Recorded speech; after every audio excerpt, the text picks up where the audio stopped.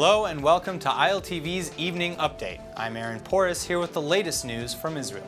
Graphic video footage has emerged showing soldiers dragging a wounded youth's bullet-ridden body to their vehicle with his head banging on the ground.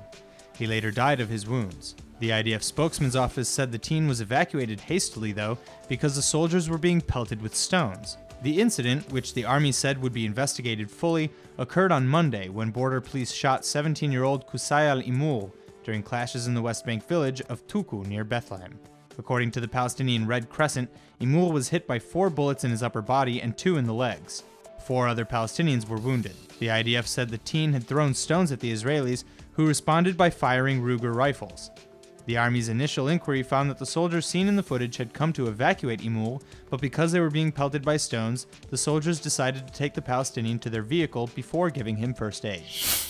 Haredi demonstrators protested in Jerusalem and Beit Shemesh late Tuesday night during a third day of protests over the recent arrest of several young Haredi women for failure to respond to draft orders. 7 protesters were arrested for disrupting the peace, 3 in Jerusalem and 4 in Beit Shemesh. Organized by the anti-Zionist Neturei Karta movement, the protests were held in Mea Shearim in Jerusalem and Nahar HaYarden Street in Beit Shemesh. Demonstrators blocked streets both in Beit Shemesh and around Kikar Shabbat near Mea Shearim in the capital. Protesters in Jerusalem also set a number of dumpsters on fire. A police spokesperson said a number of demonstrators in Beit Shemesh attacked police. One man was slightly injured after he was hit while standing on a light rail track close to Shiftei Israel Street in the capital, trying to force a train to stop.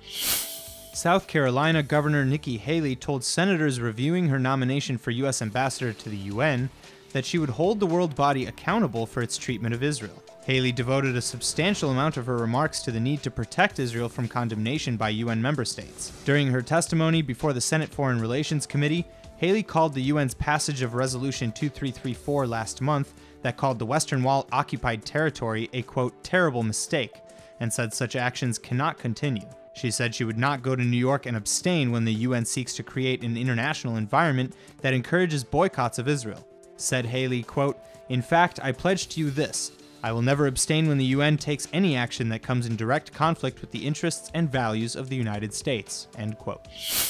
A fight over Israel's choice of ambassador to Brazil has been raging on for more than a year and a half. Officials in Brasilia say they reject the credentials of Israel's candidate Dani Dayan because he lives in Judea and Samaria and used to represent the Jewish communities there. The decision has been severely straining bilateral ties, but now the standoff is ending. Dayan's going to become Israel's consul general in New York instead, and Brazil just announced its acceptance of his replacement, Yossi Shelley. But even that appointment isn't exactly trouble-free. Shelley not only lacks diplomatic experience, but he was convicted for fraud-related charges for having lied about his political affiliation to the Prime Minister's Likud party while working at the Public Services Authority.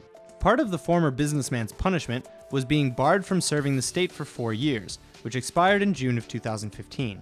Brazil's largest financial newspaper complained that Israeli Prime Minister Benjamin Netanyahu seems committed to controversial selections of his ambassadors. The premier is standing by Shelley, though, calling him a talented polyglot who speaks several languages.